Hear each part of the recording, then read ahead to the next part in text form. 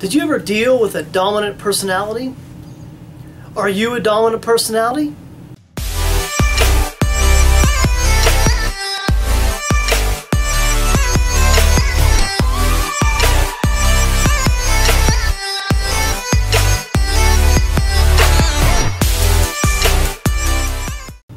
Hi, Dave Loshelder here. In this lesson, we're going to talk about the dominant personality. What I'm going to do is I'm going to take this apart and take a look at what we've been doing with the DISC assessment and the personality types, the behavioral types, and how to really look at them in such a way that you're able to dissect the way people behave. And if you're a dominant personality, you'll be able to understand yourself as well. So what I want to do is I want to go through four major things. And the first one is fear. The second one is stress. The third one, security. The fourth one is worth. And the fifth one is in the workplace. And these are all determined on how someone responds to their environment. So if you're a dominant personality, one of the greatest fears that you have is the fear of being taken advantage of. This is something that a dominant behavioral style really fears the most, because it's something that trust is really important to them. So if something's going on behind the scenes and they don't have control over it, and they feel like they're being taken advantage of, then that brings a tremendous amount of fear into their lives. So what you want to do is, if you know a dominant personality and you see them become fearful, most likely one of the possible reasons is that they are going to feel like there's something going on in the background and they are personally being taken advantage of. So, and if you are a dominant personality and you start to feel that fear, you want to check into that and say, what's really going on here? Now the second one is stress. And it all plays off each other. If they're feeling like they're being taken advantage of, and that could increase the stress level. But with the stress level going up, their behavior turns into a very dictatorial type of look and feel.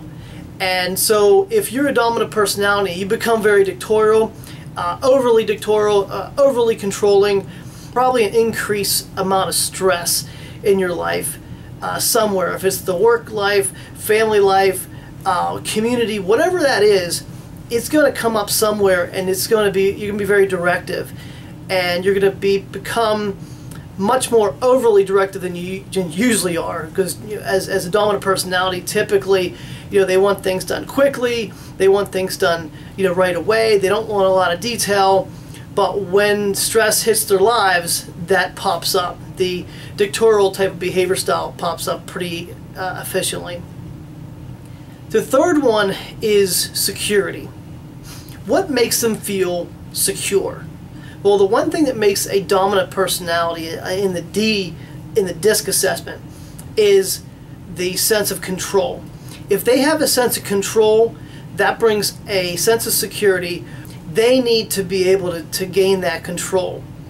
And so that is a major part of their personality or their behavioral style that makes the difference between feeling insecure, and if they feel insecure, they're probably out of control. If they're secure, they feel in control. So it's really that symbiotic relationship with that really makes sense when it comes to a dominant style. Especially when you're a high D on DISC assessment, that really makes a difference. Where does their worth come from? Well, their worth comes from their track record. Now you'll see, if you walk into a D's office, you're going to see awards and pictures and significant things that they have done. And so that brings worth to them, and they show it that way, where they feel that my worth comes from my past abilities to be able to do X amount of work or any type of accolades that they've gotten or they've been awarded. That's their track record. They equate that to their worth or self-worth. What about the workplace? The workplace, they need a workplace that's very efficient. Since they do things very quickly and they want things done quickly, then they also want it done efficiently. And so the efficiency becomes the avenue for the work being done quick and efficient. And so they look for that. They look for employees who are efficient. They are efficient. And so when they're in the workplace, they make sure that things are done very quickly, very efficiently, and correctly. Okay, so this is the lesson on the anatomy of the dominant style. Please move to the next lesson in this program.